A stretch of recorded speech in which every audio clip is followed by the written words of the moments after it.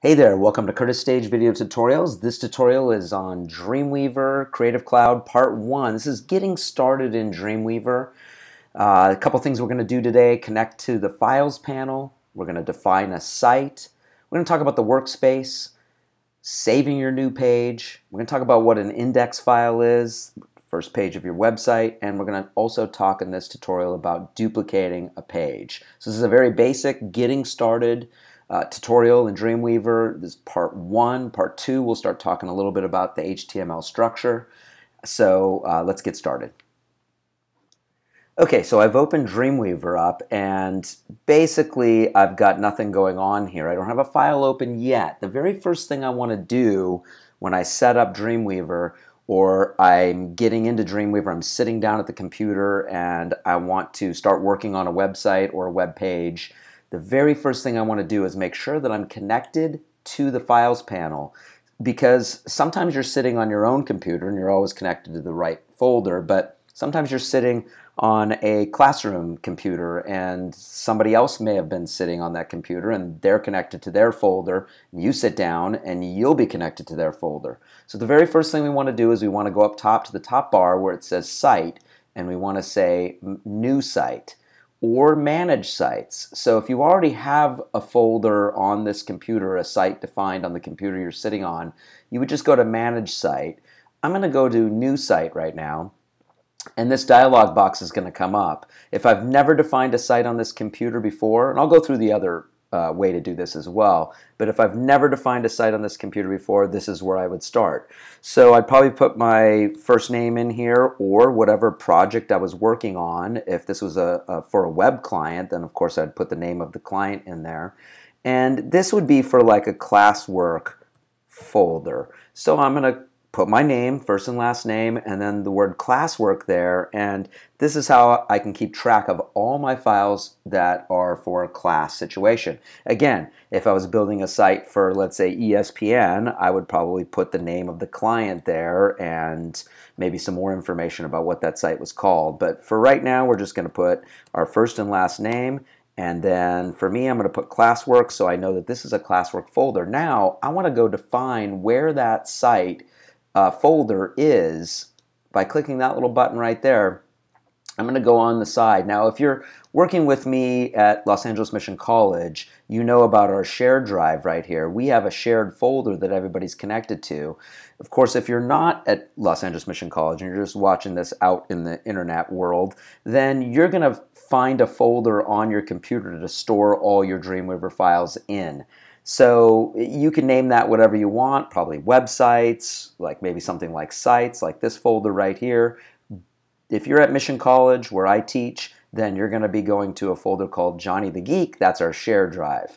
And then you're going to find your folder that's been defined inside that folder. And inside that folder, we're really organized here. We have a folder called Classwork. So I'm going to use that folder. You can see that if I was on a project for the class, I'd be in that folder.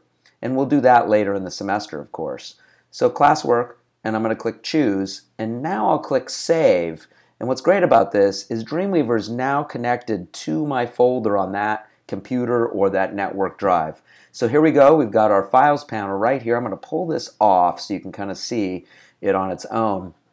I've got my files panel here, and I can view this folder a little bit better by clicking right in between here. Watch, and I can pull that over, and I can see the address of this file folder structure here. I can also hover my mouse over the top of that and see where it's going to. You really want to make sure that you're in your folder when you sit down on Dreamweaver for either the client you're working on or a class project or classwork that you're working on. So let's say you're sitting down on a computer where you already have a files panel that is connected to your folder on your network drive or on your computer.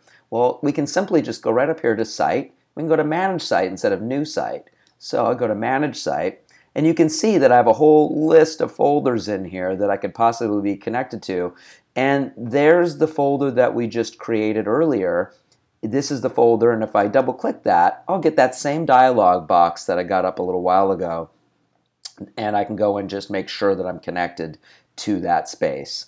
So I'm going to cancel that. We know we're connected, but you can see there's a lot of websites that I work on here or class projects that I work on, and these sites are all defined in here, and this is where I can manage them. You can delete sites. So, you can go through here and you can delete sites by hitting the little minus button. You can go and edit the site that you're currently working on. You can go in here and duplicate sites. So there's a lot of little things you can do. And then here's that new site. Just like what we got up here in the site new site, we've also got that button right here where we can define a new site right here within the manage site folder. I'm going to click done because I'm not going to really do anything with this. I still want to be just in my Curtis Stage classwork folder. The next thing I want to do is I want to define a workspace. So I'm going to go up top to Window. I'm going to go to Workspace. And if you're a beginning Dreamweaver person, and this tutorial is for you, we would like to be in beginner workspace mode. So I'm going to click that, and it's going to organize my panels here into beginner mode. And you should see 3 panels kind of tabbed in this little window right over here, this panel set. The Insert panel, the CSS Designer, and the Files panel that we were just in. There's also a DOM panel too. We don't technically need that on a beginning level right now. I'm going to pull this out and click the little X and get rid of that. And now you can see that my panels are set right here. One cool thing to note, Adobe does this with all of their software programs. You can manipulate this and make it the way you want it to. So I can switch these panel orders. I can put Files first. I can put CSS Designer second. I can also make this a little smaller. I'm on a laptop, so I need a little bit more room. So I just hover my mouse right there. I can also click these 2 little arrows over here and collapse this, so it gives me even more space to work in this view. You also notice that I have the Properties panel down below right here. So this is where we're getting started to work. Now let's make our first file here for this classwork project. I'm going to go to File, New, and we're going to create a new HTML document. You're going to get this dialog box that comes up. It's going to say New Document, HTML, and the HTML5 is our document type. And I'm just going to leave this just like it is. I'm going to be in None and HTML5 document type and click Create. Once I do this, I've got a new blank document to work with. You can see that I'm in Code View, and there's Split View possibility, there's Live View, where I would see what it would maybe look like in a browser, and then there's Design View. I like to be in split view for right now when we're getting started, so you can see both code and the visual of what you're working on, and I like to be in design view right off the bat instead of live view. We'll get into both what those do in a later tutorial, but this is the view I like to be in. Before we do anything else, we have to save this file. You cannot start working in Dreamweaver with an untitled document. You can see that right up here in this tab. So I'm going to go to File, Save As, and you can see that it gives me this dialog box here ready to start typing right here. I do want to keep that .html, the file extension, otherwise the browser and my computer won't know what kind of document this is. You'll notice that it already wants to save it in my classwork folder. Awesome. I'm going to save this very first page in our folder as index.html. Now index or default.html are the 2 chosen kind of terms for the web that would define a very first page on our website. So if you title this index, a browser knows to look through your server folder and find a file called index.html, and that will be your first page on your website. So basically it's like your home page or your first page or page number 1, but we don't use the word home page. We don't use page 1. We use index. You want to make sure that index.html is all lowercase. There's no spaces, there's no underscores, nothing here except for what I've got right there. It's going into our folder. I can click this little button bigger to see this folder, and to see my, kind of lineup here of where I've got this thing if I need to, right? If I was going to switch it to another folder, but I'm in the right spot. I'm going to click Save. And as soon as I do that, you'll see that the tab in Dreamweaver switches to index.html. Also, if I look in my Files panel, there we go. We've got the index file right there in the Files panel. Now, we're not doing anything to this page in this tutorial, but I do want to show you how to duplicate a page that we've maybe worked on before we leave today's tutorial. So I want to click right here on index.html in my Files panel, and if I want to make a duplicate, like to create a page number 2 based off this page, again, I wouldn't do this right now normally because I would have some design in here first, but I just want to show you this. I'm going to control click on a Mac or a PC and right on this icon right here. So you see the icon right there, not the word, but the icon. I'm going to control click, go down to edit, and you'll see in this pullout, duplicate. Or you can use the keyboard shortcut Command D. I'm going to click that, and you'll see a duplicate copy right here. I'm going to click to rename this. So watch how I click and wait a second.